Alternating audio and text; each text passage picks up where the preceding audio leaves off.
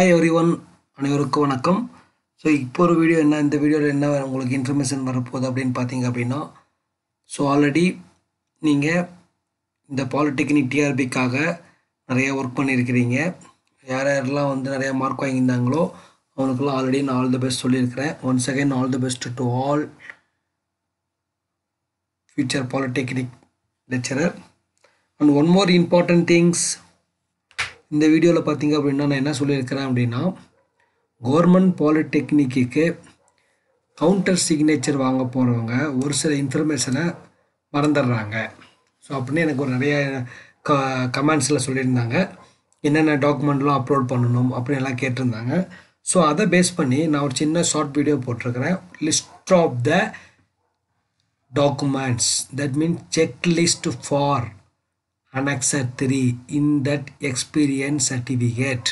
Okay, so for that reason just I am going to upload one small short video for your convenient purpose.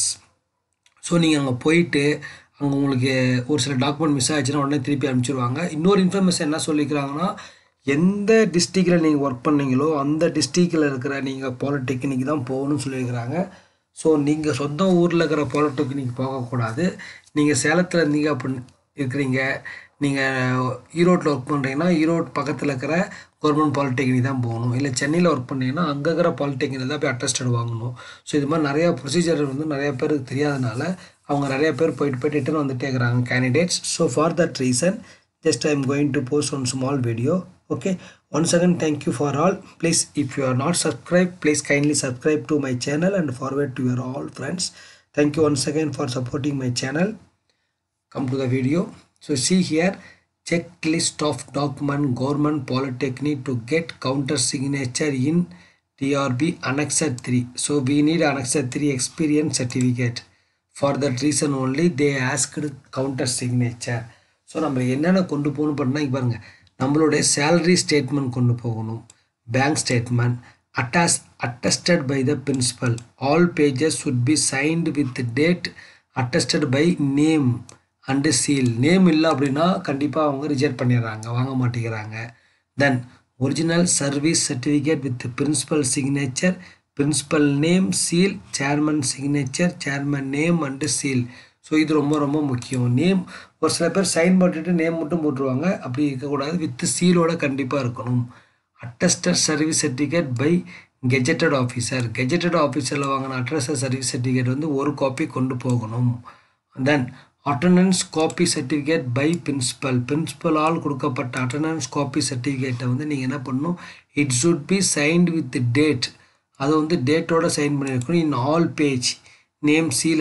ஒரு 10 பக்கம் இருக்குது அப்படின்னா 10 பக்கமும் நேமும் seal principal should be அஃபிக்ஸட் means sign பண்ணியிருக்கணும் எல்லா பேஜும்.